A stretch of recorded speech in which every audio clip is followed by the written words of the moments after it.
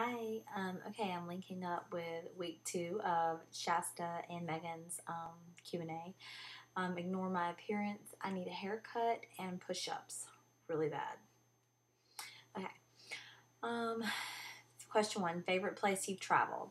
I really, really loved Chicago. I only went once. I adored it. I cannot wait to go back. I really love cities, and I just love all the energy there. And it's just beautiful. Aside from that, I really love Orange Beach in Alabama. It's my favorite beach. It has a lot of sentimental meaning for me. It's close enough to home but far enough away that I can escape, and it's just beautiful. If you've never been, I highly recommend it. It's really underrated. Question 2, where would you want to go if you could have a paid ticket and hotel anywhere in the Caribbean at this moment? I just really need to go lie on the beach where it's nice and warm and quiet. If you have a trip planned, where is it to? Well, I don't really have anything planned. My best friend Nicole and I have an annual beach trip to Orange Beach in March of every year, or we're supposed to, but it's not going to happen in March this year. So we have tentative plans to do it some other time this year. Were you an honor roll student in school? In high school, of course. I pretty much got like 2 B's ever in high school.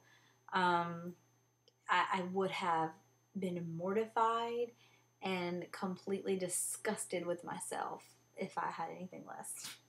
That's not even a joke. Big nerd here. College, not really.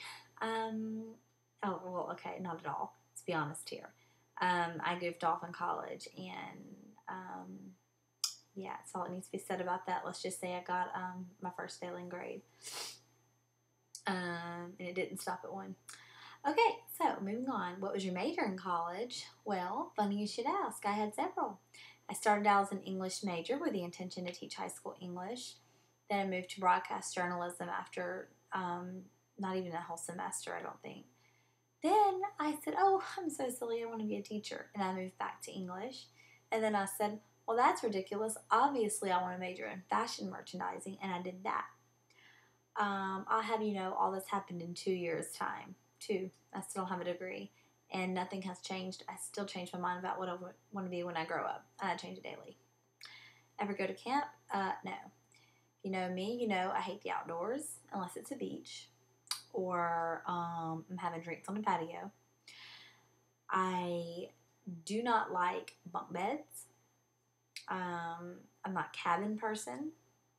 I don't do forced arts and crafts. I don't play team sports. Yeah, no camp for me. Favorite TV show of all time? Party of Five or Dawson's Creek. Ugh, I know, like, not the best shows in the world. I loved them.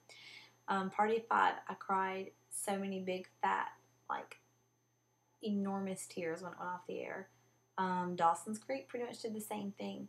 My friend Kristen and I had a party in college where we watched it in my dorm room every Wednesday night when it came on, and we would just get up there and we bought those big gallon buckets, well, not gallon, 5-pound buckets of chocolate chip cookie dough, and we sat with our spoons and we watched Dawson's Creek. Yeah, good times. What was the last thing you ever got grounded for? I was such an angel. I really was. And I don't mean that to be sarcastic. I was really well behaved. I didn't smoke. I didn't drink. I didn't do any drugs. I didn't go to parties. Some might call me boring. I pretty much spent all my time with my boyfriend, and I was home every night. My mom always knew where I was. I never had to sneak around. But one time I ever got grounded I was really young. I don't know how old I was, but I wasn't a teenager yet. And I called the New Kids on the Block 900 number. It was this hotline where you could listen to all their voices. I called it about 30 times. You can imagine the phone bill. It was like several $100s.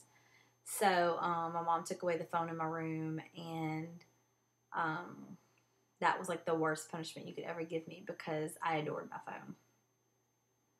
What was your childhood nickname? I didn't really have one, except people called me Rhonda Gale, like one word, because that's kind of how it was meant to be. I'm a Southern girl after all. Instead of Rhonda Gale, it was Rhonda Gale. And my uncle married a woman named Rhonda when I was a kid, and they started calling me Little Rhonda. Luckily, they dropped the Little Rhonda, and now they just do Rhonda Gale to distinguish us from another. And what would your dream job be? Country singer. Wouldn't that be fantastic? Too bad I can't sing at all, but I just can't even imagine. Like, I daydream all the time of all the fantastic duets I would do and all the things I would wear, my sparkly microphone. Yeah, I keep dreaming. Otherwise, I've always wanted to own my own business. And as everything else in my life, there's a million different businesses I would want to own. But the number one that has always stood out to me my whole life is to have my own salon. I have sketchbooks, magazine clippings, digital files, millions of things saved for ideas for my salon. And I intend to make that dream come true. All right, I hope you guys do the video. I can't wait to go check out all your links. I know I'm a little late. Good night.